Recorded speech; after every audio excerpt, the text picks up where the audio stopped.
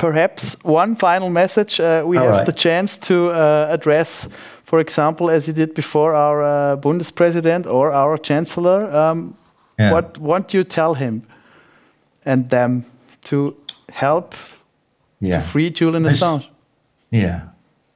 Okay. Mr. Bundespräsident, respectfully, I don't know how much you know about Julian Assange, but I would really ask you to look into it and to support the hundreds and hundreds of thousands of people around the world who are campaigning to have him freed. He has committed no crime. He is a very, very valuable member of society. So please help us, sir.